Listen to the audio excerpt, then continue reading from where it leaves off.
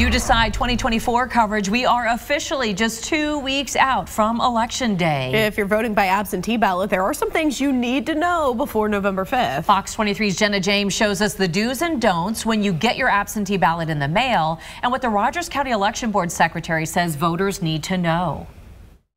If you're voting absentee in the November 5th election, your ballot must be notarized in order for your vote to count. And state law says that notaries can't charge a fee for it. To vote standard absentee in Oklahoma, you must have a notary present.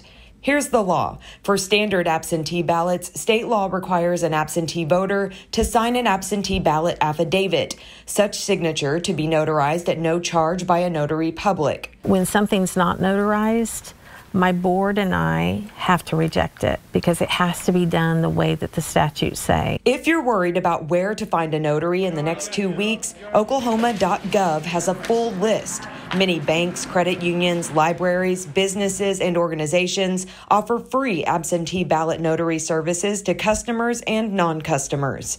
The next 2 Sundays before the election, All Souls Unitarian Church will be notarizing absentee ballots. While there, you can also sign their banner with your pledge to vote. Physically incapacitated voters who use the PI absentee ballot method don't require a notary. They do, though, require 2 witnesses when the voter signs. The witnesses not only need to sign, but you have to have their addresses as well.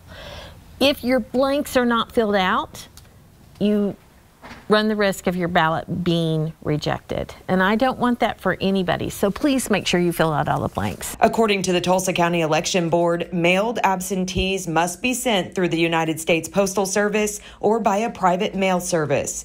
You may also hand-deliver your ballot to the Tulsa County Election Board. Hand-delivered ballots must be delivered by the Monday before the election by 5 p.m. But you can't hand in a ballot for someone else. And you'll need your valid ID to hand in your absentee ballot. When you get your ballot, get it done. Get it done, get it filled out, get it notarized, and get it back in. Voted absentee ballots must be received by the County Election Board no later than 7 p.m. on election night. In Tulsa, covering news that matters, Jenna James, Fox 23 News. Now, if you missed yesterday's deadline to request an absentee ballot, you'll need to vote in person, either by early voting starting next week or on Election Day.